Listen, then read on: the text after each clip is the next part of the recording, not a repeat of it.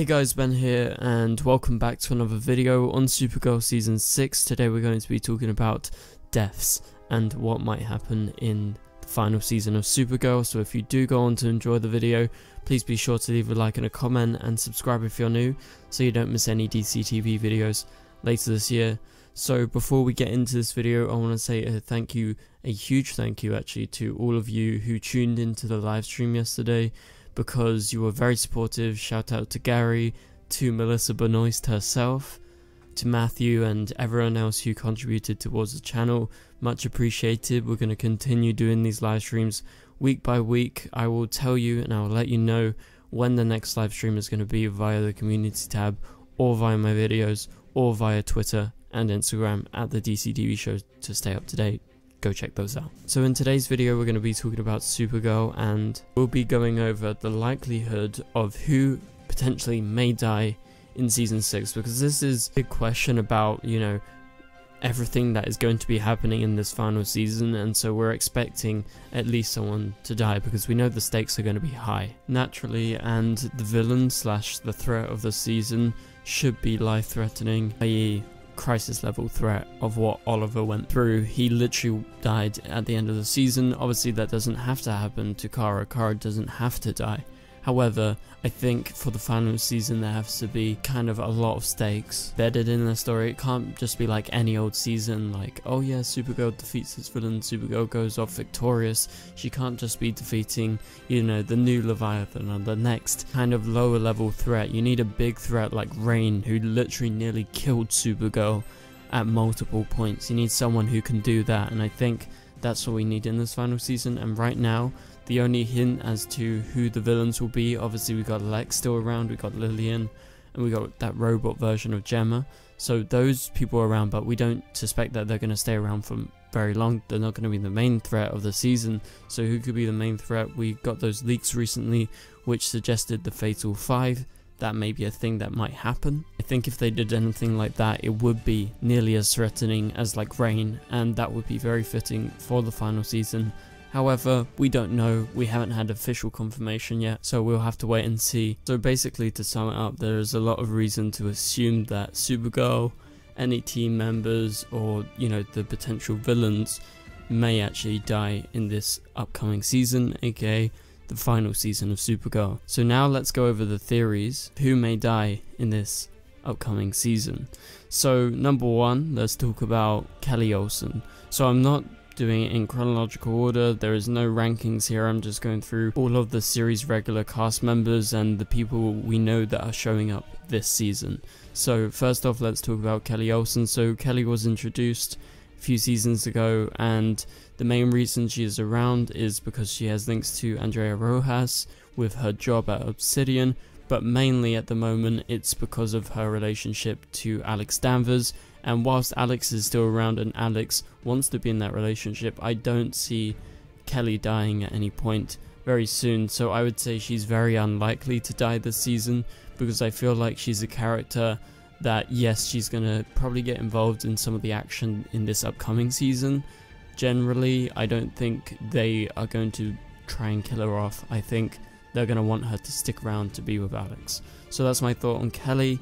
Let's move on to William Day. So William nearly died last season a couple of times because he was in the front line and he got exposed, you know, once to do with Lex.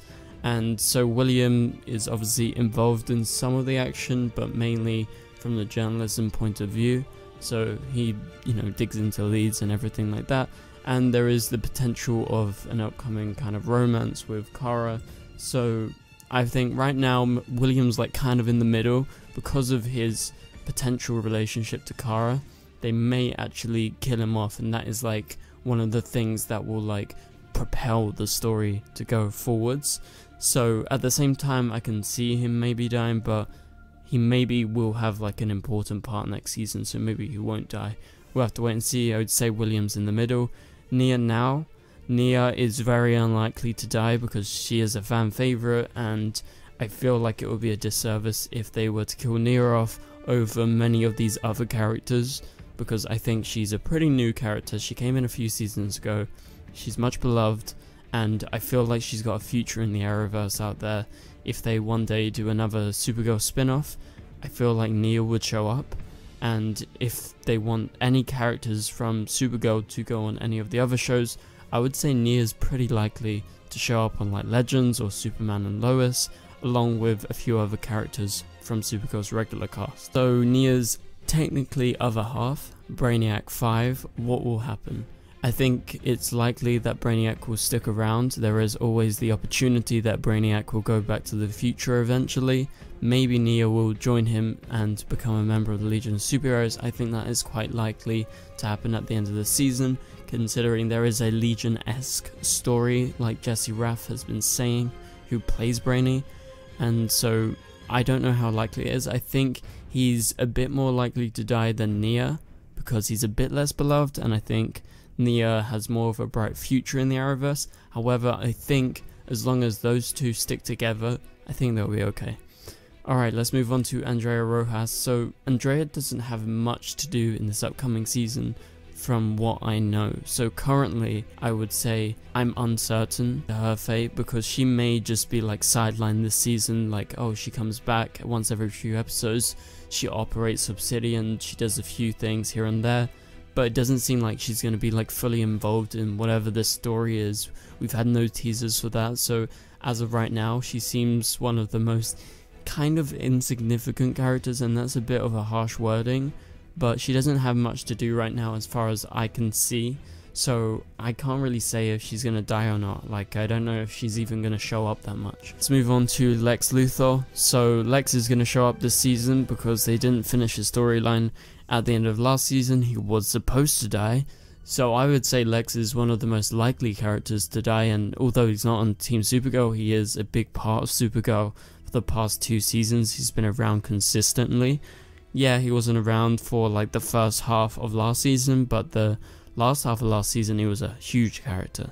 So after Crisis, he had a big role to play in Supergirl season 5, and at the end of the season he was supposed to be killed off. John Cryer confirmed that, so I would say he is really likely to be killed off after or during, you know, Lex's plans, whatever he was planning to do with Lillian Luthor. And going on to Lillian Luthor, who was going to be potentially around.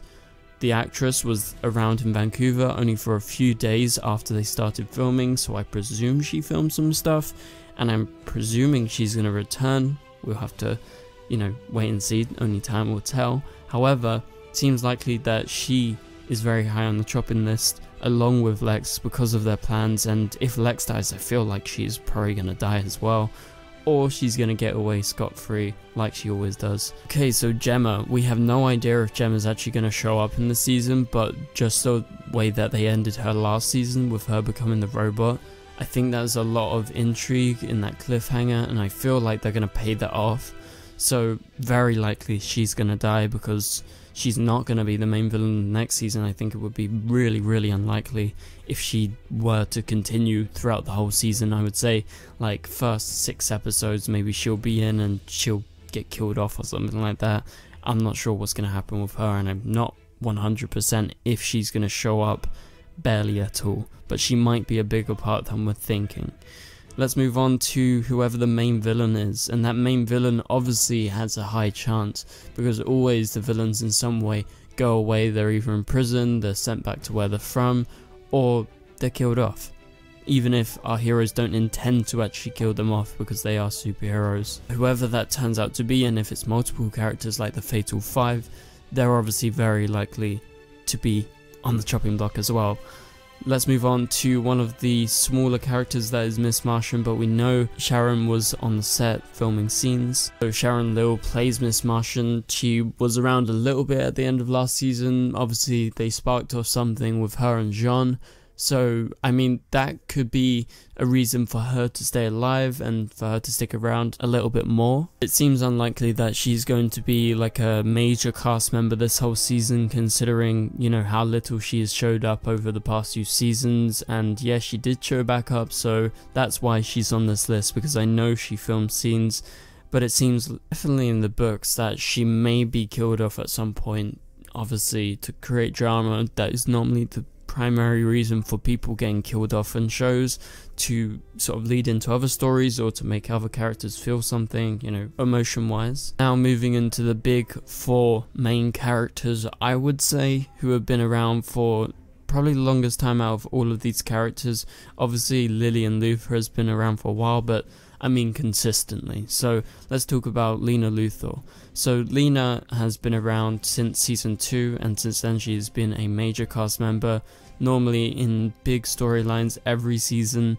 However, obviously last season her story wasn't the best, it kind of dragged on and they never got around to it properly, and the story wasn't very good. I think we can all acknowledge that, but nevertheless she is a major cast member and she's a major character, and so there is obviously a likelihood that she could die.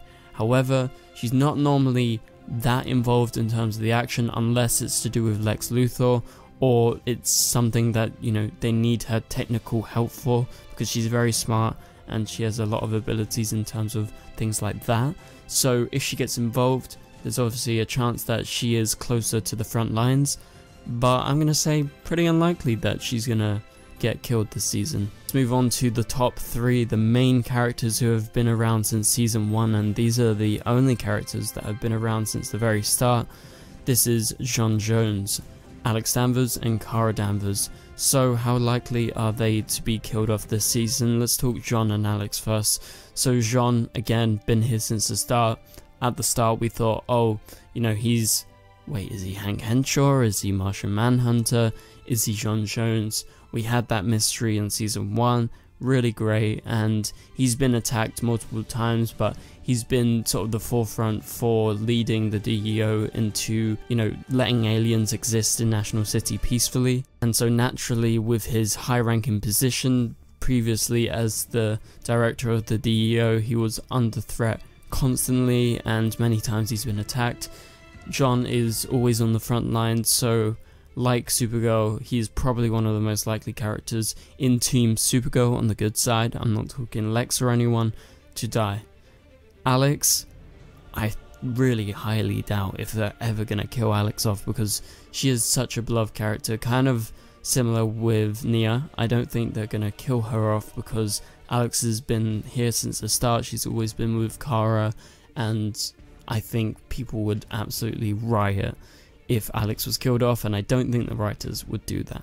Let's talk about Kara. So Kara obviously is the #1 threat in terms of getting killed, because recently, due to Supergirl ending with season 6, people have been obviously theorizing that Kara may bite the dust. And I think, you know, there is a chance. I've been saying this, I said this in my live stream yesterday. I think there is 3 options for how Supergirl will end, and one of those options is in fact Kara dying, just due to the fact of how comic books work and also how Oliver ended Arrow. Because Oliver died, in comic books there's always storylines where superheroes die, and Supergirl died very significantly in the comics, because actually Supergirl died in Crisis on Infinite Earths, and that was a major thing to happen. And obviously I think she's pretty high up because she is the #1 threat to the villain, like she's the #1 opposing force, so that can definitely be in the books. But out of the 3 ways that I think Supergirl will end this season, I think this is the most unlikely, because I just don't see it happening that Kara's going to be killed off. I don't think the writers would do that. Same thing kind of applies to Alex and everyone like that. So what do you think about all of this? Let me know in the comments down below.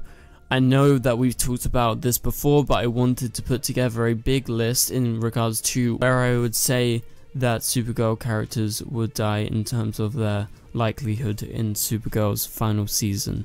So thank you guys so much for watching, and thank you for all the support on yesterday's live stream, and I'll let you guys know when I'm live streaming next. It's going to be a weekly thing like I've said, and yeah, so thank you guys so much for watching. I'll catch you guys later. Goodbye.